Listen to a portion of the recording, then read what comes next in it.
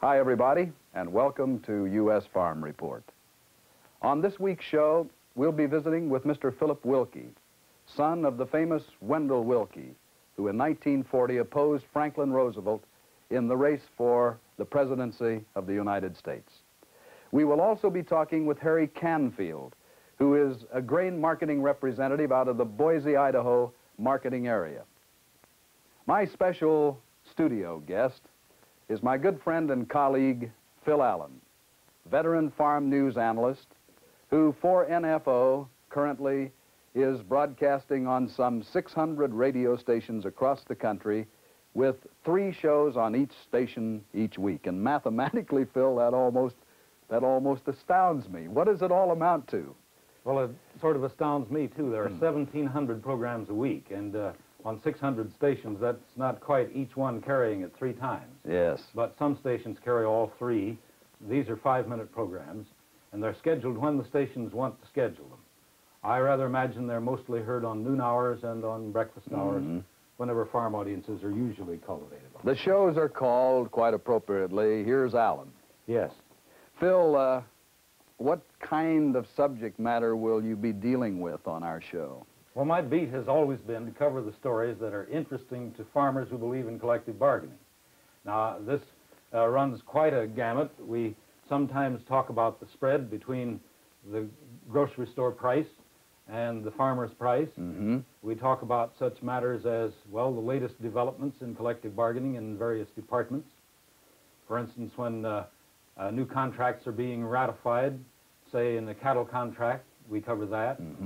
And then whatever the press is saying about agriculture.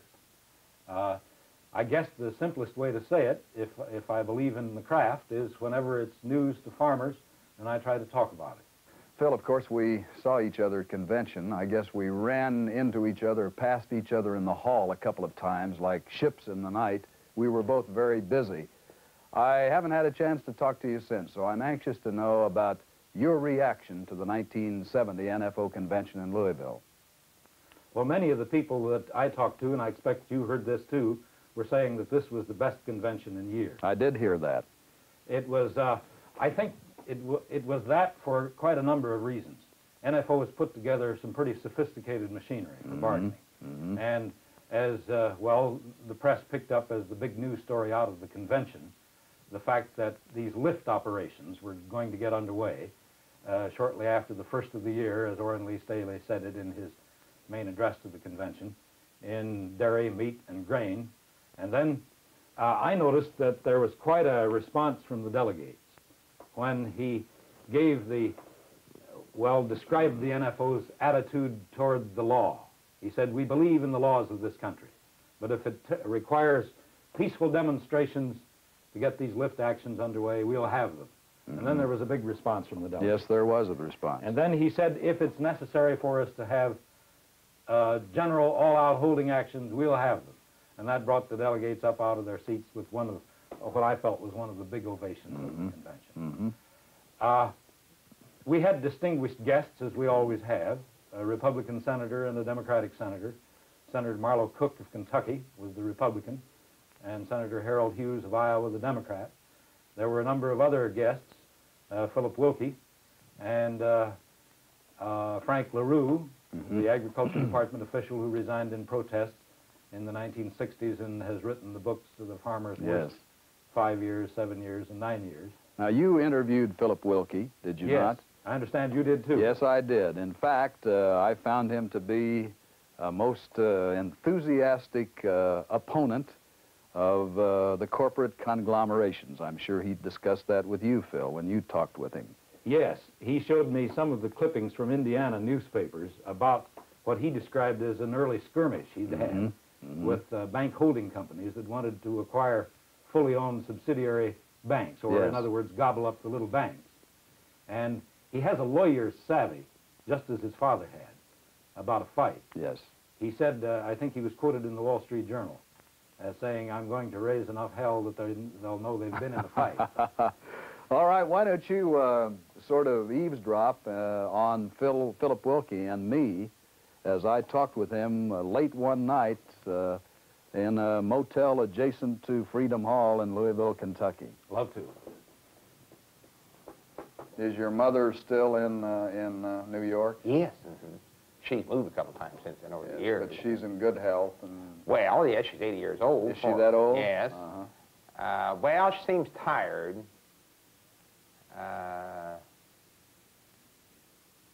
I've noticed that more in the last 90 days. Yeah. But I guess when you're 80 years old, you get tired. Sure, I think you must. Phillip, how did you happen to get into Indiana? Well, we always went back and forth out there a lot, and I liked it out there. And my father talked about it, you know, I want to be independent. Why don't stay in Wall Street, go back out there to the hinterland somewhere. Right. And so I guess and I think this is, if I go about a factor at this point, I don't want to make any issue because it makes it too personal. If we got going on this, I think I've got a good argument that after all I went back. I didn't have to, I'm not there by necessity, I'm there by choice. Yeah. I went back, and then the very independence I went back to seek, I see now being lost to conglomerates. Now, I think that's, I don't want to make that in this show. I don't think you know, if I... Well, we're making the show right now. Well, no. Let's talk about that. Well, I'd be glad to talk about that. I went back because I liked it as a youngster there, because you could be free and independent. Right. Now, this is Rushville, Indiana. Right. Where you are in born. the banking business, and you're also practicing law there. Yes. Well, we have been led to believe, Phillip, that the huge conglomerates provide additional goods and services, but you say this is basically not true. Well, let me give you a number of examples. In Canada, where they only have 10 banks, in the rural areas, they'll have the banks open maybe 3 hours only once a week. The same thing is true in the outer islands in Hawaii. Now, where you have independent banking, you got to stay open or you lose your customers. That's chain banking, you can cut down on the services. The mom-and-pop grocery was wiped out a generation ago by the supers. Now we have no delivery service in groceries. None whatsoever. We have no credit service in groceries. It's all cash and carry. You have no help with the merchandise. You push the carts yourself. Now, for the older people, for sick people, or anybody like this is a great inconvenience. There's less service than you used to have. That's another example of it. In the Penn Central, they put the Pennsylvania together, which was running, with the New York Central, which was running. Now, neither one of them are really running. And they've said that February 1st, unless they get some government funds, they can't meet their payroll. Now, I took a ride on the Penn Central and Haven Division from New York City Grand Central Station out to Rye last spring, and the wheels came off the passenger car that I was riding on. Well, you can go here in Louisville, go down to the river, the Ohio River. There's a bridge from Louisville over Jeffersonville that they've now abandoned. Well, if they don't give it some maintenance, that bridge probably fall in the Ohio River, and then it'll be up to taxpayers to fish it out. Yeah. All right, you go over to Jeffersonville, right over on the Indiana side here from Louisville where we are, and you'll see the marshaling yards there where the equipment is deteriorating. Or you can go up and look at the right-of-way. For instance, they tore up the right-of-way after the merger of the New York Central and Pennsylvania, the double track from Indianapolis to Cincinnati on the old Big Four division. They did that on the main line, the St. Louis to New York division from Indianapolis to Richmond. Well, if you have an emergency, you've got a single track against a double track. So the conglomeration means that you have less real wealth. The real estate is going down, the equipment isn't being maintained, there aren't as many people on the payroll, your services are cut. So when you have these conglomerates, as far as the public's concerned, the public has a stake in the roadbed being maintained and the equipment being maintained and credit services and banks being open. The public is really deprived of essential services to which it's entitled by the conglomeration of economic entities. Philip, what are some of the huge conglomerates you feel we should start paying some attention to and dissolve? Well, the greatest one, of course, General Motors Corporation. I think that if you don't dissolve the General Motors Corporation and have a Cadillac company, maybe a Buick Pontiac Olds company, a Chevrolet company, a Fisher Body company, and Frigidaire company, and so forth, I think it's very possible that the day may come when we will not dominate automobile production in America. This, I think, is a very frightening thought. I think we don't get some real competition back in the automobile business, that we could lose that position. And I think that part of industrial power is one of the things that really makes this country great. Take this IT&T, International Telephone and Telegraph. I think this is very significant as far as agriculture is concerned. They bought the Sheraton Hotel chain. They bought the Continental Baking Company. They bought the Hartford Fire Insurance, which insures a lot of the livestock. But just now, they've bought a large piece of the Danforth Family Foundation stock in the Ralston-Purina Company. The Ralston-Purina Company was the company that encouraged, again, a lot of the farmers to go in the chicken business, the broiler business, right across in southern Indiana here. Then they went the integration route and busted those same farmers that encouraged to go in the chicken business. Vertical integration. Vertical integration. Now, President Staley said last night that the antitrust laws should be amended to prohibit that, and President Staley's right. Now then, what do you think of NFO and their approach to solving the ills of agriculture? Well, I think the NFO approach is the approach. I hope that the NFO can sell the Farmers Union and the Farm Bureau and the Grange and then the various production groups on this approach. If all agriculture would accept this conception, I think it would be a revolution in the whole price structure of agricultural products. Now, of course, the corporate approach is making inroads into agriculture, as you well know. We're getting the conglomerates in land holdings, in corporate farming. What do you think this is going to do in terms of the consumer, Philip? In the long run, it's going to be terrible for the consumer, because if a few conglomerates get control of the production of food, it'll mean higher prices for food. This is what's going to happen. In fact, I have heard some agricultural experts who share your opinion say that food today is the greatest bargain of all. Well, there's no question that food is the greatest bargain of all, and the American consumer and the American wage earner, the American labor union member, has a vested stake in the family farm, because it's much better to have the production of food spread in a great number of hands than to have them in a few conglomerate corporations who will then scheme and conspire to raise the price. Well, it's very evident that you feel keenly about this corporate conglomerate situation. Now, NFO was most pleased that you contacted them and asked to come to the convention this year in Louisville and speak to the convention. And they have been extremely pleased in having you here. Well, I'm delighted to be here. I think this is a great crowd. They have a lot of verve, a lot of vitality. They're dedicated, they're inspired, they're militant, and this is what I think it takes. Let me ask you about Phillip Wilkie, the man. You're the son of a most famous father. Your father, Wendell Wilkie, made the run for the presidency in 1940, at which time you told me you were about 20 years old. How did you feel about this, and has this had any effect on your adult life? Well, you know, it was the most exciting time, and I've always been proud of him, and proud of the record that he made, and the contribution that he gave, which he gave himself, and the heritage that he left me.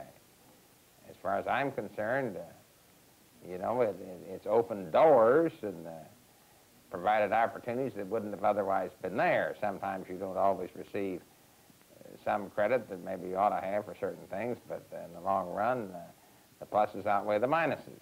Philip, you've been able to be your own man. Well, I see no problem of being your own man just because you're the son of a famous figure. It doesn't worry me.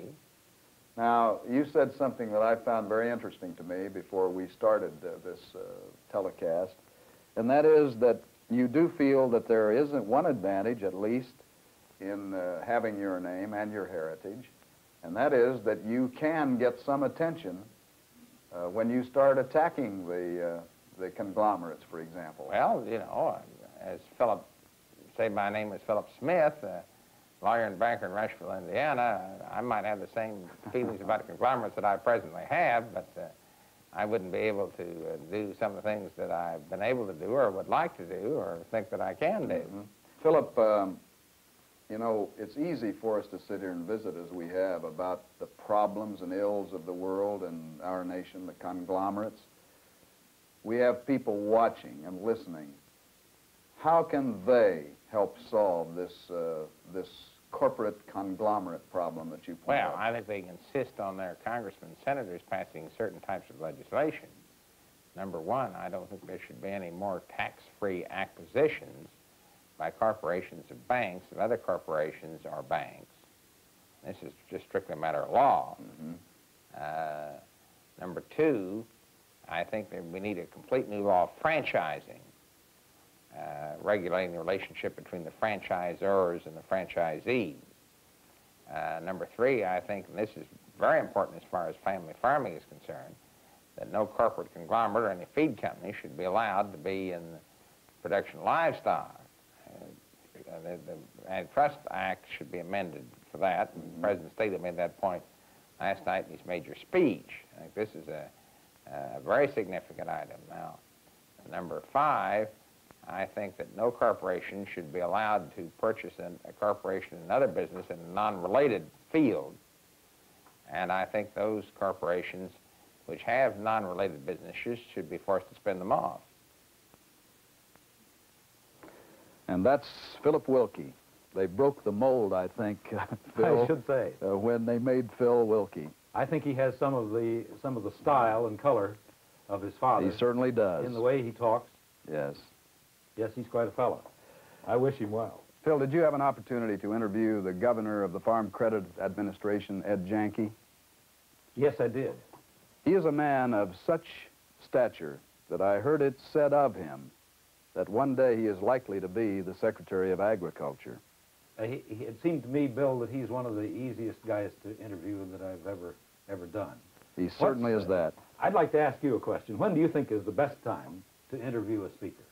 Well, you know that I think it's right after he makes a speech. Yes. And I know that you did that, and you're very wise to do it. Now, my schedule was such that I couldn't do it. For example, with Ed Janke, who will appear, by the way, in a question and answer type program on U.S. Farm Report in the near future, I had to interview him late one night. But even so, he was fresh and alert, yes, and certainly most erudite and a marvelous man. I really respected him highly. Our routine at the convention was to hover sort of like vultures right behind the speaker's platform, and as soon as the speaker would address the delegates, then we'd grab him and take him up to the press room where they had a soundproof booth. Yeah. And my impression was that Janke, well, he talked easily, and as you've indicated, he has full command of all the facts, and these are rather complicated matters he talked about. Phil, I consider that I have you as a captive audience on this week's U.S. Farm Report. Do you mind watching another one of my interviews made at a convention in Louisville? This gentleman you're about to see with me is Harry Canfield. He comes from Tree Mountain, Utah. He's a grain marketing representative, works out of the Boise, Idaho marketing area. How big a farm do you have, Harry? Oh, I run a 3,300-acre dry farm, 100 acres here. Yeah. You have some cattle, too? I run around 150 head of stock cows. Now, you're a newcomer to NFO, really, aren't you? Since February of 1969. Has NFO been organized and chartered in some of the Utah counties for a long time, or is it fairly new there? No, it's fairly new. We have 2 counties that chartered now, and we have membership in 5 or 6 more since then. What is the predominant farming commodity in Utah, or is there any one? Well, wheat in our particular area is the most. We raise more wheat in our county, or these 2 counties possibly, and we do in the whole state. Yeah. Livestock is most predominant, I would say, over statewide. Now, in agriculture. What brought you to NFO, Harry? What attracted you to the organization? Well, the realization that we needed an organization that was nationwide and something pertaining to collective bargaining, that we could pool our commodities together and get a fair price out of them. I suppose, Harry, that you, like so many other members of NFO, belonged to farm organizations prior to joining NFO. Yes, I think this is the category that most farmers were in before NFO became existed. And you make an interesting observation about NFO and membership in that organization as it pertains to other farm organizations. I'd like for you to make that observation for our viewers. Well, our membership basically really comes from members of the other organizations, the Farm Bureau and the National Farmer, the Farmers Union. In our particular area, these are the two strong ones. And many of them still belong to these organizations, but it's entirely a different situation. Ours is on, the National Farmers Organization is on bargaining, blocking and bargaining on prices to get us a price for our commodities. And many of the others are based, basically, I would say, on legislation. Yes. And they all have done good in many respects. Harry, you are working as a grain marketing representative out of the Boise, Idaho marketing area. What is your job exactly? Well, my particular job is to market blocks of grain that are put together in this area, in the Boise marketing area. In other words, the grain is put together in blocks and you go out and find a market for this grain. I do the marketing on Yes. this, or bargaining for this grain. Well, now, I would presume that somebody in your position is better able to talk about marketing successes in that area than anybody. What have been some of your successes the past year? Well, a year ago, I worked on a county level. Of course, we didn't have an area representative at that time, grain representative at that time. And I worked strictly in the county, Box Elder County in Utah. And I would say that we moved between 60 and 70% of the wheat through NFO in our county. And since that time, of course, I have went with the National and became a area representative of the Boise marketing area on the grain. And we have been successful, very successful in the last 3 months in moving quite a large quantity of grain, especially in the last 30 days. Where we were moving very little grain before, we have been moving a good supply. What do you find is the general attitude through your area on the part of the people to whom you market grain and on the part of the grain producer who is a non-NFO member? Is the attitude, the climate getting better all the time where NFO is concerned? Personally, I have always had real good relationship with the user in our particular area, having been in the grain business before. And I find this, that their attitude is this: they really don't care how much they pay for the grain, as long as their competition has to pay the same amount, because their success or failure really is determined on the competition of selling flour. Yes. If everyone is buying at the same price, they really don't object to paying the farmer a fair price for his commodity, really. Is the user interested in a steady, dependable source? Definitely. This is important to him, isn't it? They were possibly skeptical towards NFO's ability to deliver the wheat, but they have found out that we can deliver, and we do have the source of supply. And I find in most cases that we're pretty well accepted in our area. I think they have the feeling now that this possibly is the way the grain will be sold, and we have been getting along very fine with them. We're in early 1971. What do you feel is the outlook for this year? For 1971? Yes.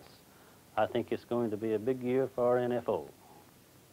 For the simple reason, I think the chips are down as far as the farmer is concerned, and it's entirely up to him whether we succeed or whether we fail. And this might be his last chance. This is my personal feeling. The slogan of the 1970 National Convention of NFO was 1970. NFO, the farmer's last hope. Wasn't that it? I think Just that's about it? That's just about it. And so you seem to be supporting that slogan when you say that this year, 71, might be the farmer's last opportunity to get the job done. Yes. And I might clarify this just a little, if I may. I think most farmers have found themselves in this situation. They have used up their equity in their inflated price of land. They have used up their depreciation in their machinery. And most of them are fairly close to their end of their credit on the open market, on operating expenses. Well, now, we've either got to do one of two things. We either got to throw in the towel or get enough for our commodity expenses plus a profit, or there's no place we can go. Now, I think the time has come when the farmer is going to himself is going to have to make up his mind which route he wants to take. If he'll take a good look at himself in the mirror, he'll realize, and be honest with himself, he'll realize that this is the only choices really he has to make. It's either get a fair price for his commodity, that he can pay his expenses plus a profit, because we do all have to have a profit to remain in business. It does help. I don't care whether we're large or whether we're small. Eventually, operating at a lesser cost of production will get us all. And this, I think, is the choice that a farmer has to make, and I think many farmers are beginning to realize exactly this. Phil, I want to thank you very much for being a guest on our show this week. It's been a pleasure. My special guest today in the studio, my friend and colleague, Mr. Phil Allen, veteran farm news analyst. Also, as guests, we featured this week on our show Mr. Harry Canfield of Tree Mountain, Utah, and Mr. Phillip Wilkie of Rushville, Indiana. U.S. Farm Report is seen each week at this same time on this same station. Until we meet again, so long, everybody.